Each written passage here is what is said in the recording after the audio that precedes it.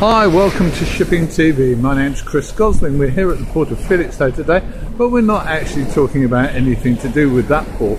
What we're talking about today is Forth Ports, who own 7 ports in Scotland's central belt, mainly on the Firth of Forth, and also own Tilbury on the River Thames. They've just been taken over by a Canadian pension group who've taken them on. They've been shareholders in the port company for 6 or 7 years, and they've just bought out the rest of the shares, so they now own it all. It's an interesting one because Forth Ports is one of Britain's smaller groups.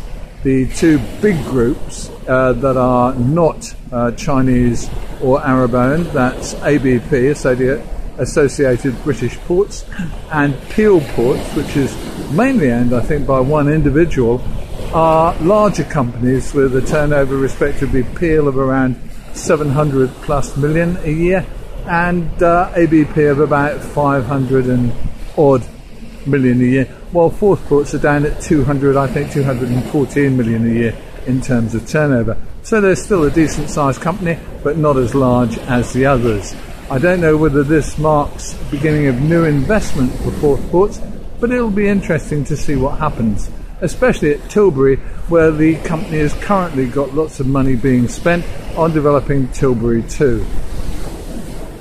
If you've got a comment or a viewpoint on Tilbury and Forth Ports and on Scotland's Central Belt ports on the East Coast, we'd love to hear from you. I'm Chris, this is Shipping TV. I'll see you soon.